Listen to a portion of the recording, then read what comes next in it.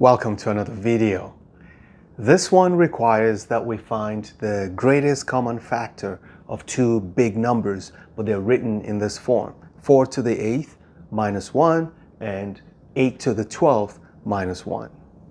So, you're not expected to multiply out these numbers because it's going to take a while, because this is a competition question and it is from the Harvard MIT Math Tournament, the algebra section of 2014, and the answer to this problem is 15. Now, if you could recall a similar problem I did where we were not given the values of the base, we were just given them in terms of x, and we were asked to find the greatest common factor of x to the 91 plus 1 and x to the 65 plus 1. We figured out that it was x to the 13th plus 1. And the same exact steps I used in that video I'm going to use here, because now we have the numbers so we can easily tell what the answer is. Let's get into the video.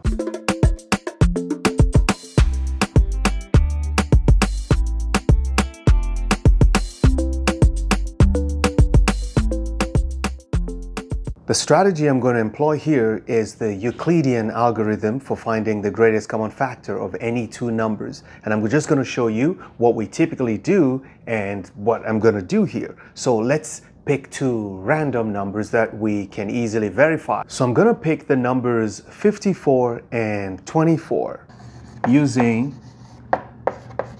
the Euclidean algorithm. Okay, let's say I'm doing 54 and 24. 54 and 24. Obviously, I know the answer to this is 6. 6 is the only number that divides 54, the biggest number that divides 54 and also divide 24. But assuming I didn't know, what would you do? Well, you're going to take 54 and write it in terms of 24, okay? And see what I'm going to say. I'm going to say that 54 is equal to, I know I can get 2 of this in 54, but I don't want to do that because of what I'm going to do with this question, okay? I'm going to say 54 is 24 plus 30. So it's 24 times 1, 1 times 24 plus 30. So now this is what you do. The number of times it goes in 54 does not matter. Remember, I could have said it is 2 times 24 plus, what would this be?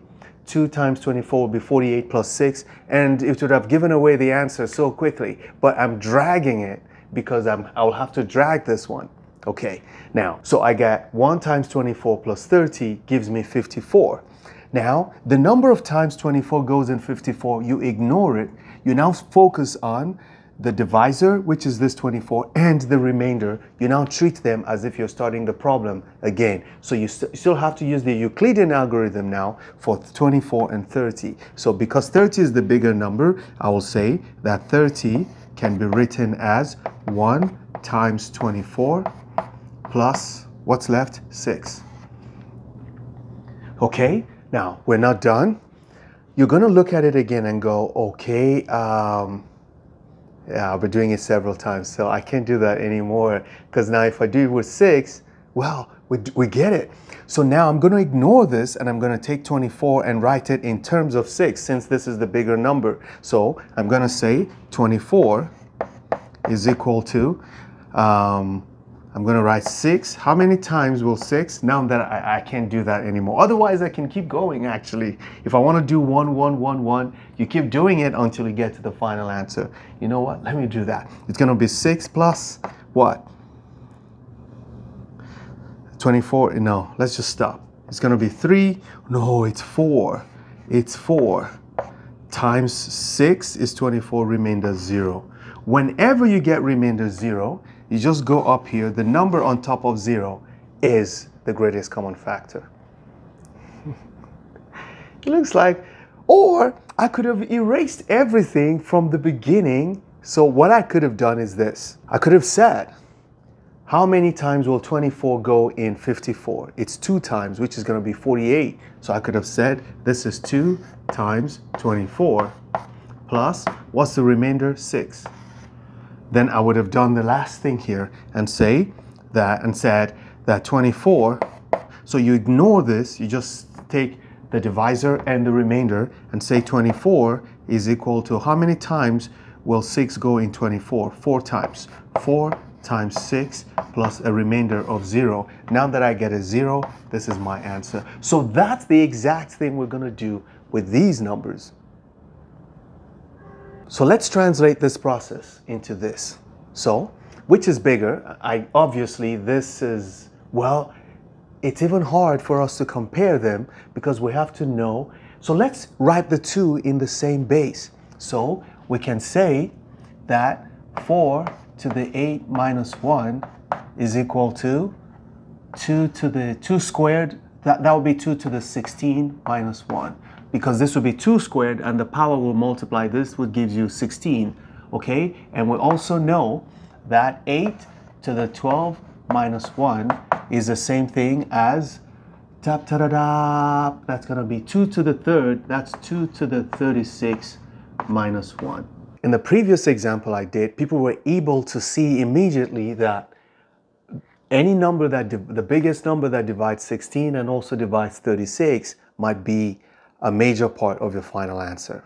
Okay, but I don't want you to make that assumption. It is correct though, but I have not proven that it is always correct. So that's why what I want you to do is just follow the Euclidean algorithm. This is the bigger number. I'm going to say that using Euclidean algorithm, not the extended Euclidean algorithm, because if I use the extended one, I cannot do some of the things I'm about to do.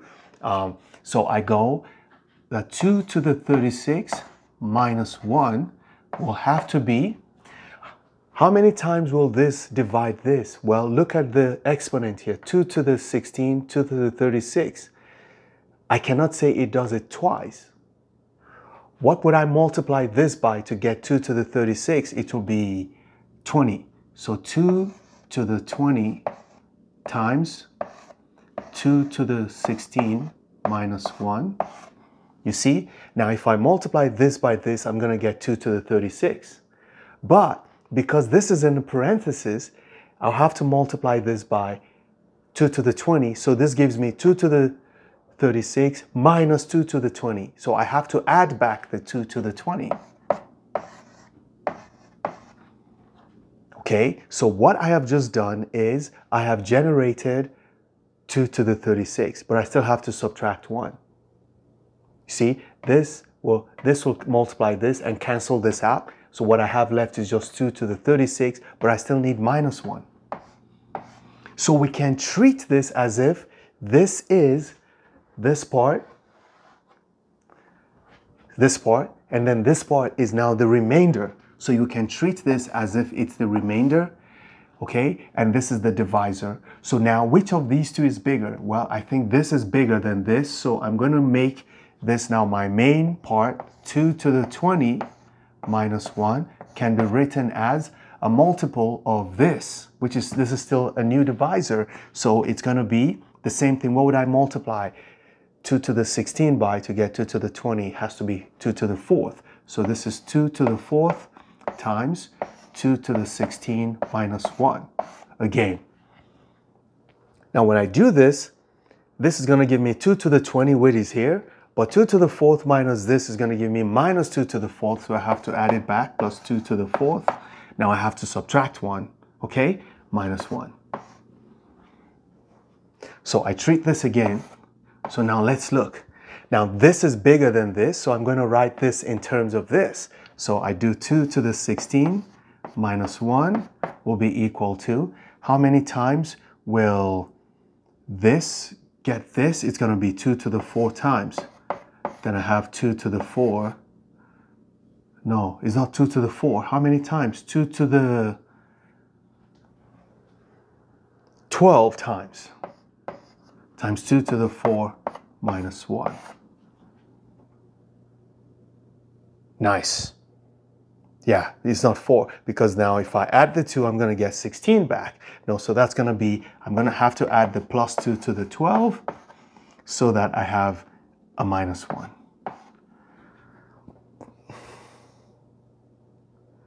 That's crazy.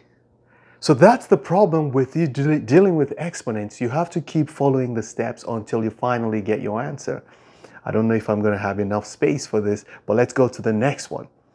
Okay, so this is our remainder, and it looks like the remainder is bigger than this, so I have to do the same thing. 2 to the 12 minus 1 can be written as 2 to the 8th times 2 to the 4th minus 1 plus 2 to the 8th minus 1. So now I take this as the main one again.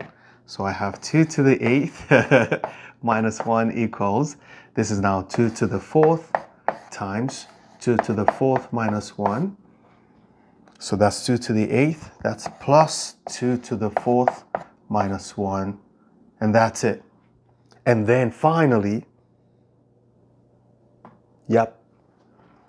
So now this and this are the same.